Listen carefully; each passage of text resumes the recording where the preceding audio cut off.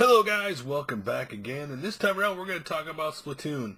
In this household, to be honest with you, Splatoon is played every day. Whether it be my son, me, or my wife, one of us are playing the game every day. Ironically enough, out of all the people, my wife, who plays games the less, has actually been playing Splatoon the most in our household. Though she still plays video games, just not as much as me and my son. And I actually thought she'd be the hardest to play this game because she wants to play first-person shooters, but she has the motion sickness problem where the first-person view just messes her up for whatever reason. But like Splatoon being third-person doesn't bother her, so she can play, and she's had a lot of fun with this game.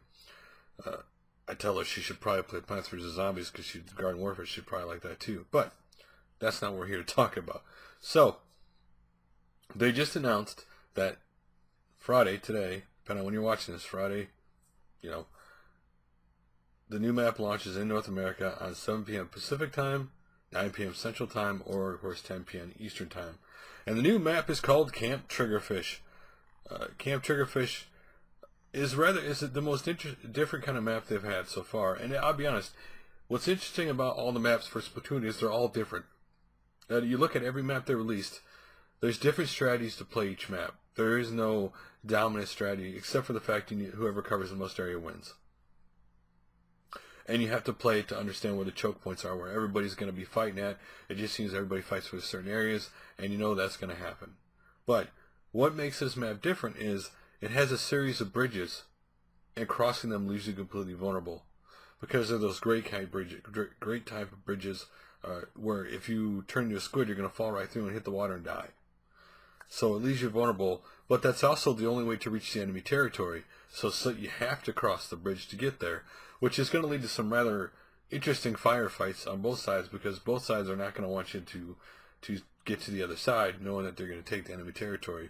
The other feature of the map is a set of gates allowing easy access to each team's base, but depending on what mode you play. In ranked battle mode, for example, the gates are always open, but in turf war mode, they stay closed till 1 minute before the match begins. One of the other interesting things is that when you're doing the tower, the ranked battle tower in this game, that the tower is almost always over water.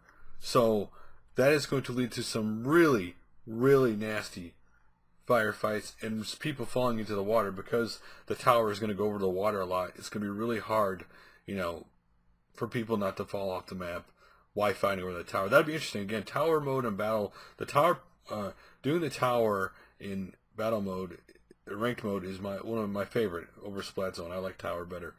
So this will lead to a lot of different strategies, and again, won't know what they actually play. Though in the photos, as you see, they do show somebody shooting. Literally, it looks like they're shooting off the totem pole thing high up. And I know something recently one of the Crow creators of Splatoon had said is that a lot of people still aren't using the maps to their full potential. Like, for example, in the one map there's actually a swinging crane across the top of the map. Most people don't use it. I've seen people recently realize it's there and put sprinklers there, and it sprays across the map as it goes across, right? Or someone can get on that and get on one of the towers in the far really high up off that grate that you normally can't get to on that crane. You can actually, start sniping people off it. So I like to explore maps to see different things. That's what I've really been doing lately in the game, is exploring things I didn't really pay attention to before. And this looks definitely like there'll be some high areas to shoot from. It's probably going to be really hard to get across the bridges because people know you're going to have to get across them. But what do you guys think of the new map, Camp Triggerfish? Are you happy for it? How have you liked your Splatoon experience so far? Again, I've enjoyed the game a lot. It's become my sit-down, play-for-fun shooter.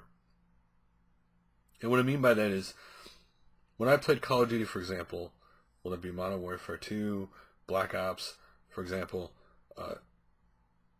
even though I liked playing it, it was always about, hey, I gotta kill more people or do this.